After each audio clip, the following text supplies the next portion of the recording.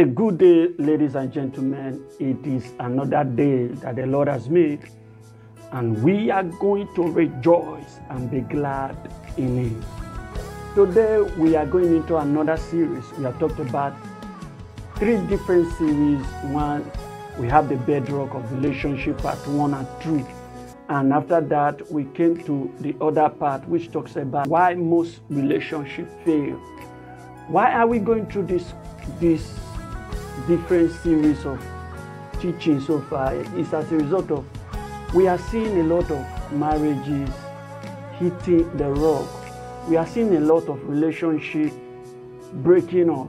People even find it as a thing of joy to break a relationship than to break a marriage. And they are saying a broken relationship is better than a broken marriage.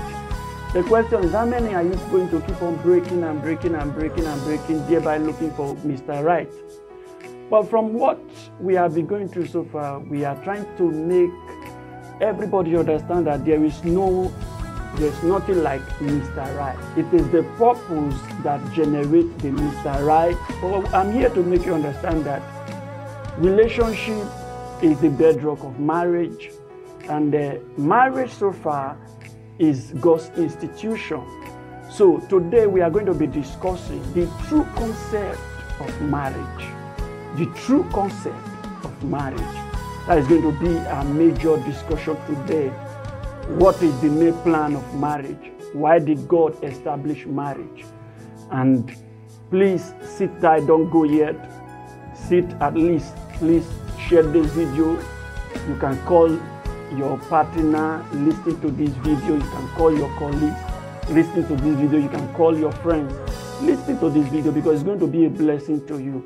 Call them, sit down, just listen to it. It will be of help to the marriage you are planning to go into. You can go and watch the bedrock of relationship part 1 and 2 and why most relationships fail, so that you will know how to build a good relationship and thereby leading it to marriage. Sit up and be back very soon. God bless you.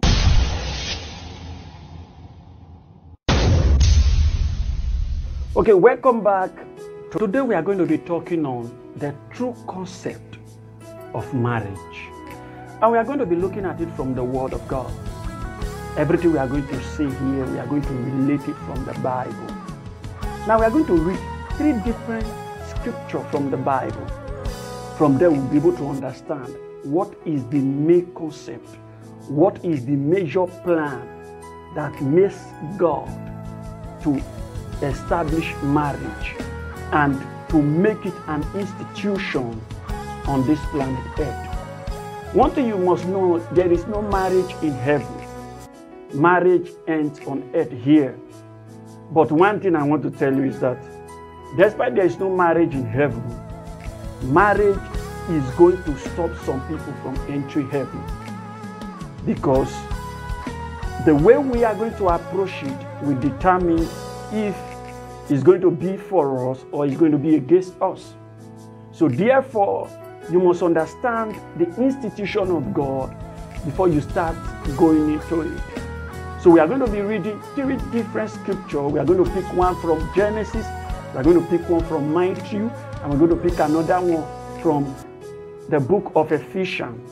These 3 places we are going to be considering what and how God established marriage.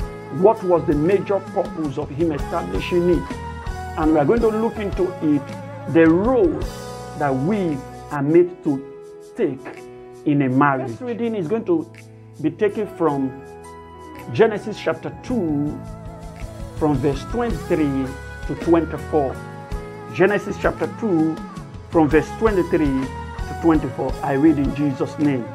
And Adam said, "This is now bone of my bones, and flesh of my flesh. She shall be called woman, because she was taken out of man." 24. "Therefore shall a man leave his father and his mother, and he shall cleave unto his wife, and they shall be one flesh." Now the place I just read right now is Genesis chapter 2, 23 and 24. Now the next one we are going to read again is We're going to read Matthew chapter 19, 5 and 6. I read in Jesus' name.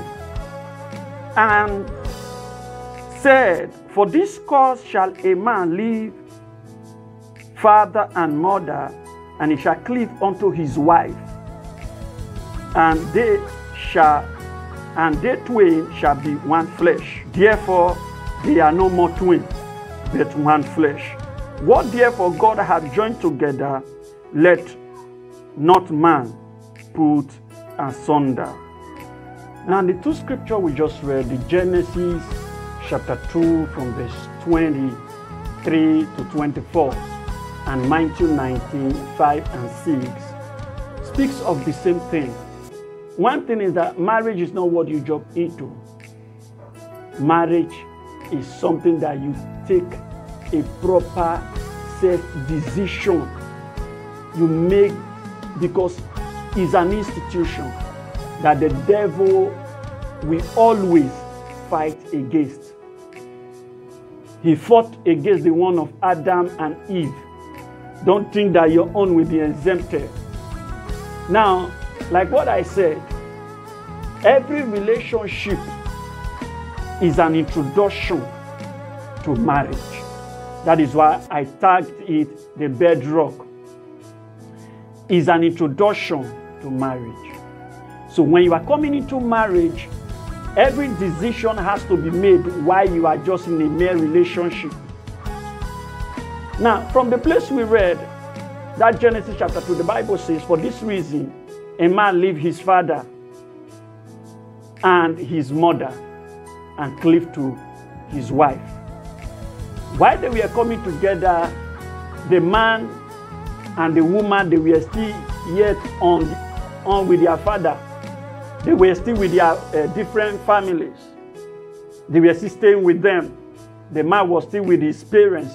The woman was still with her parents.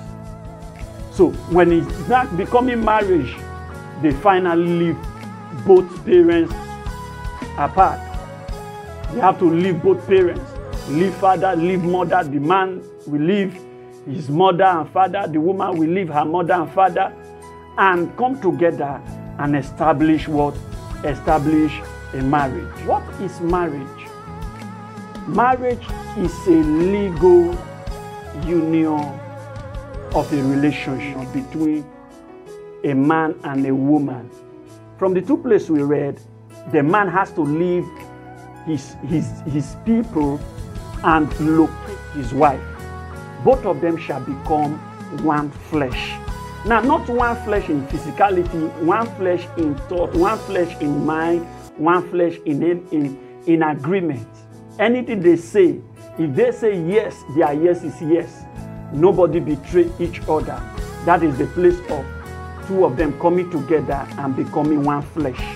Not in the flesh of physicality, no, flesh of thought, flesh of mind, flesh of agreement, the flesh of reasonings. Now, when both parties comes together, they agree in their closet. That is what they present to the public. Nobody goes back. That is when a third party is not made to come in. Now remember, when God was giving them this institution, the devil has not deceived them. So when you are coming to establish a marriage, you should have it at the back of your mind that you are coming to encounter a different thing entirely, which is different from a relationship. When you are in a relationship, the devil doesn't fight a relationship. Don't think, hey, we understand that when we are together. Yes, the devil doesn't fight a relationship. The devil is much more involved when it becomes a marriage. Relationship is not an institution before God. Marriage is an institution before God. So when you are coming in, be much ready.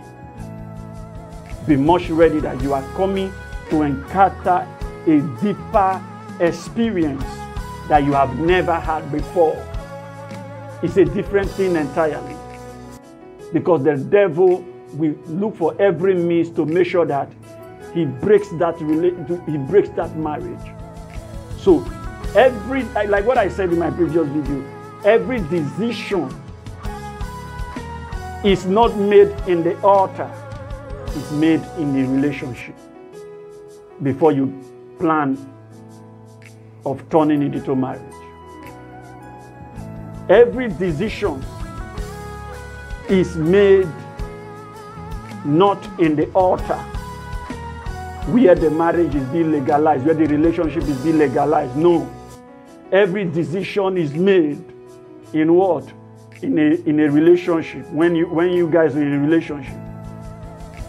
So when the relationship, the decision has been well concrete, an agreement has been well made, due to the three purposes why both of you came together, you should be able to know that, fine, we cannot go into the marriage. The Bible says the man should leave his mother and father and cleave to his wife. Now, Adam was able to recognize that this is the bone of my bone, the flesh of my flesh. It was not a beauty that Adam saw. It was not the woman's beauty that Adam saw. It was not the woman's shape. It was not the woman's complexion. It was not the woman's height. It was not the woman's eyes. No. It was what God has planted in them, which resulted into bringing out a definite purpose. When Adam saw Eve, Adam said, "This is the bone of my bone. This is the flesh of my flesh. For she shall be called woman, because she was taken out of man." From that, the purpose was defined. Now, what is the major plan? What is the major purpose? God bringing two people together to form an institution called marriage. Now, number one, why God established marriage, one, is to be there for each other. You are there for me and I'm there for you. That is the purpose. Adam was alone. When Eve came in, they were there for each other. They were backing each other. That was why when Eve ate the fruit, Adam did not resist. Adam as well ate of it. But in major cases, if anyone is going astray, the other one is there to correct. An institution, you have to go with study, you have to understand each other, you have to know, you have to understand what is at stake at a particular time. You have to be there for each other. If one is falling, the other one has to be there to raise up. So the major person who is the target is the man, while the other one is there to back up, is there to help, is there to assist. So when God created both parties, God created them for a reason. Number one reason is for them to be there for each other. You are there for me and I'm there for you. When I'm weak, you are there to strengthen me. When I'm down, you are there to pick me up. When I broke, you are there to assist me. That is why God said, let's make man a helpmeet, and the woman has to come in. So the purpose of marriage is for you to be there for me and I'm there for you. Both parties, you protect each other, you are there for each other. Now, what is the number two plan God has in mind? What is the number two plan why God established marriage? Number two plan why God established marriage is for both parties to erect another generation. Erecting another generation. Because God said Adam and Eve should multiply. So the purpose is one, they should bring out another kind. They bring out their own kind that will live after they are gone, that will continue their good work, that will continue from where they stop. So another purpose of marriage is to what? Is to erect a generation. Like what I explained in the previous video, each relationship leads to another generation, which means each marriage leads to another generation. The marriage is to erect a generation. So the coming together of both parties is to erect another generation. So that is another concept why God established marriage. He established marriage to erect another generation. That is where conception has to come in. That was the reason why he told Adam that they should reproduce. They should reproduce and fill the earth with their kinds. Now, what is the third reason why God established marriage? According to what he told Adam, he said, replenish the earth, beautify the earth for generations yet unborn to enjoy from. Generations should enjoy from what you are doing, not just gathering it for your personal self after you consume, maybe after you have gone out of this earth. The next thing you see, the next generation you erected begins to struggle for it. No. What you are doing, God expects you that you should do it in a way that your children's children will enjoy from it.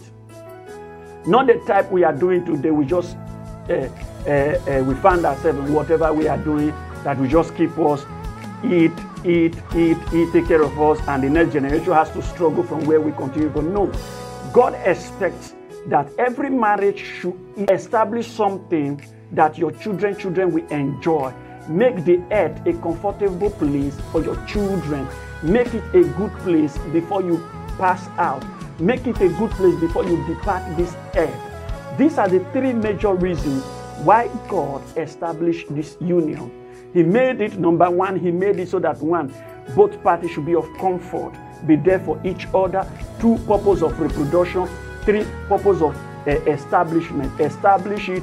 Let there be establishment that your generation will eat from, your generation unborn will enjoy from. You guys are made to bring out something, a handwork, an establishment that generation yet unborn will enjoy from. Today you can see we are enjoying what a lot of people have established. Today we enjoy light, which was established by somebody. We are enjoying cars. We are enjoying different kind of things, appliances you are enjoying today. We are all produced by somebody. The person who produced it, many of them are dead, but yet we are enjoying. We should be able to try to understand that before you come together, you should have these three concepts. When you come together, you know that these are the three things God expects from you. The man who has a handwork, God has given a handwork. The woman comes in to help in that handwork. From the process of helping in that handwork, before you see, conception comes in. After conception, before you see, that handwork will bring out something that will lead to generational sustenance. It will be able to sustain the next generation. So God expects us to take care of this earth through whatever means we are doing, so that the next generation will enjoy from it. Like what I said, we are enjoying the handwork of a lot of people. Many of them are dead. In fact, a lot of them are dead. Those who establish light, those who establish the appliances we are enjoying, those who establish planes, those who establish a lot of things, those who brought about the phone we are using today. A lot of them are no longer in existence, but here we are today, we are enjoying it. This was what God expects us to do. That was why he said, replenish the earth. Adam replenished this earth so that man can enjoy it. So when you guys are coming together to form an institution, to establish an institution which was ordained from heaven, these three things should be your watchword. These three things should be part of you. Now, these three things is the major purpose why God brought man and a woman together. God expects us to maintain these three things. One, we should be there for each other. Two, reproduce. Number three, we are made to replenish the earth so that the next generation can enjoy from it. These three things give us the major concept of marriage. These are the major plans of marriage. In our next video, we are going to be talking about the conduct of both parties in the marriage. God bless you. I will see you in the next video. Please don't forget, subscribe to my channel. Share this video. I've always encouraged that you should share the video. This is not an entertainment. This is what is going to help you generation to come. I'm not trying to make you to laugh. If you want to laugh, there are other videos I put there that can make you to laugh. But what I'm teaching you here, they are what is going to help you in generation to come. So please share this video, subscribe to this channel, and please, I beg of you, don't watch this video. Come on, let's put our hands together.